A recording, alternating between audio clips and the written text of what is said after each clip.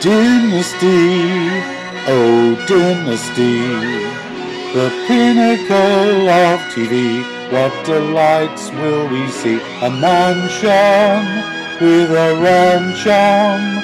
Now the story needs expansion.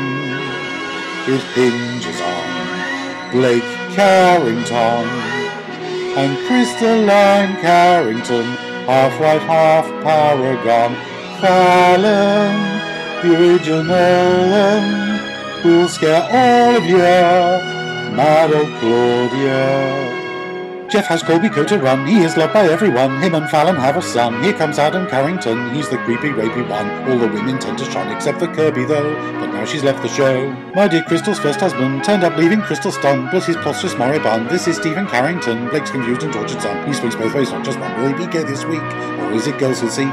And there's Dex, he has sex, who'll be next in his kex. On-screen text moves us next to Catherine Oxenberg, Robin of Sherwood's Bird, Sammy Joe, Evil Southern-ho, and Dominique Devereaux.